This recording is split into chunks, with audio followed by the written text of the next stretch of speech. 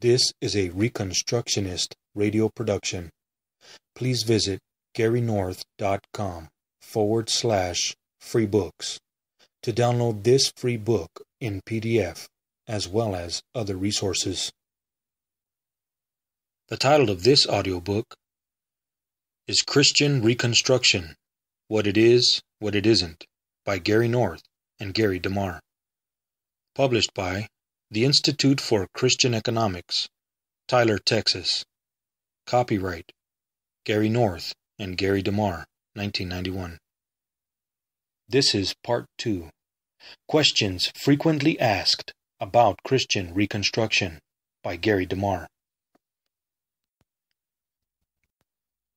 Question number 11. Do Reconstructionists believe that revolution is the way to advance God's kingdom?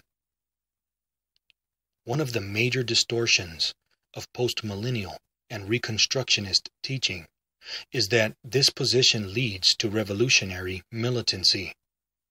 Some premillennial writers have attempted to paint postmillennialism in blood-red colors. Norman Geisler writes, "Many evangelicals are calling for civil disobedience, even revolution, against the government. Francis Schaeffer, for example, insisted that Christians should disobey government when any office commands that which is contrary to the Word of God. He even urges a blood revolution, if necessary, against any government that makes such laws. He explains that, in a fallen world, force, in some form, will always be necessary." What makes this comment particularly interesting is the fact that Schaeffer was a premillennialist, not a postmillennialist. Geisler admits that this is true, but then adds that it appears that in actual practice, at this point, his views were postmillennial. This is certainly a strange and very deceptive argument. Geisler cites Francis Schaeffer, a premillennialist, to try to show that the postmillennial position encourages revolution. And Schaeffer is the only writer whom Geisler cites. Geisler does not cite a single postmillennial writer who advocates revolution, so it is sheer bias on his part to conclude that Schaeffer is operating as a postmillennialist. Modern postmillennial Reconstructionists are not revolutionary because they have a more consistently biblical view of the future. Reconstructionists generally believe they have time, lots of time, to accomplish their ends. Moreover, they are not revolutionary because they believe that Christians achieve leadership by living righteously. Dominion is by ethical service and work, not by revolution. Thus, there is no theological reason for a postmillennialist to take up arms at the drop of a hat. Biblical postmillennialists can afford to wait for God to judge ungodly regimes, bide their time, and prepare to rebuild upon the ruins. Biblical postmillennialists are not pacifists, but neither are they revolutionaries. Biblical postmillennialism provides the Christian with a long-term hope. Because of this long time frame, the postmillennialist can exercise that chief element of true biblical faith, patience. Because he is confident that the Lord has given him time to accomplish the Lord's purposes, the postmillennialist need not take things into his own sinful hands. The Lord will exalt us when He is ready, and when He knows that we are ready. Our calling is to wait patiently, praying and preparing ourselves for that responsibility, and working all the while to advance His kingdom. Historically, Christians who lack this long-term hope have taken things into their own hands, inevitably with disastrous consequences. Far from advocating militancy, biblical postmillennialism protects against a short-term revolutionary mentality.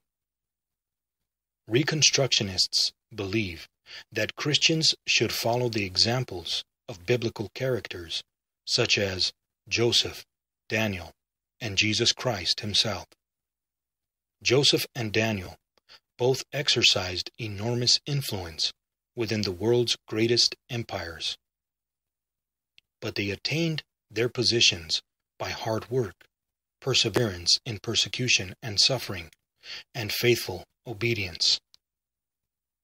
Jesus Christ attained to his throne only by enduring the suffering of the cross. Christians are no different. We are not to attain positions of leadership by revolution or rebellion. Instead, we are to work at our callings and wait on the Lord to place us in positions of influence in His time. Gary North has called those who wish to advance the kingdom by revolution romantic revolutionaries. This is not a recent emphasis in North's writings. His first major book was Marx's Religion of Revolution, in which he insisted that faithful men will remain orderly in all the aspects of their lives. They are not to create chaos in order to escape from law. Romans 13, 1 Corinthians 14:40.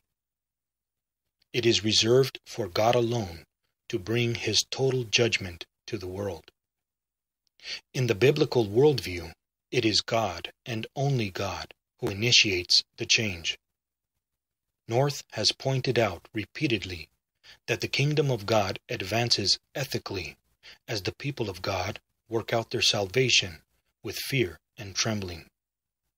Revolutionaries are lawless. Their time frame is short. In fact, one of Dr. North's books, Moses and Pharaoh, is subtitled Dominion Religion versus Power Religion. Power religion, he writes, is a religious viewpoint which affirms that the most important goal for a man, group, or species is the capture and maintenance of power. Power is seen as the chief attribute of God, or if the religion is officially atheistic, then the chief attribute of man.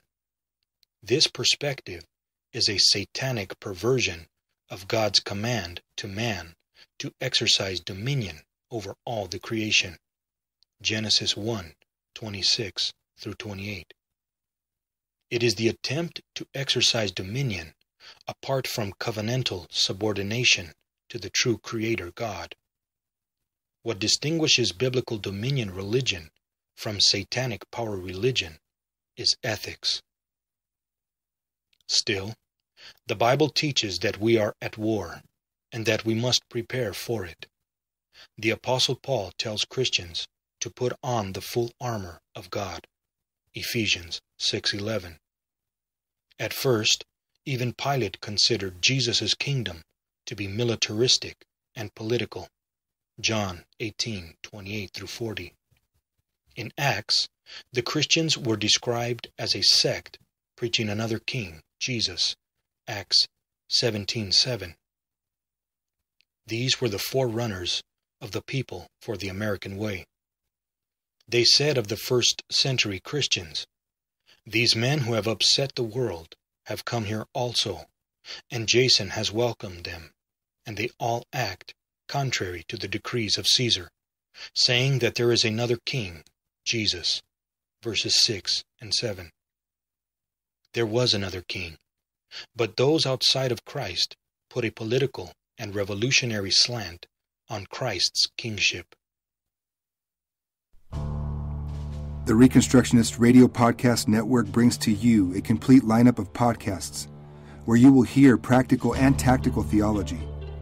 Our desire is not simply that you consume our shows, but that you also live out your faith in every area of life.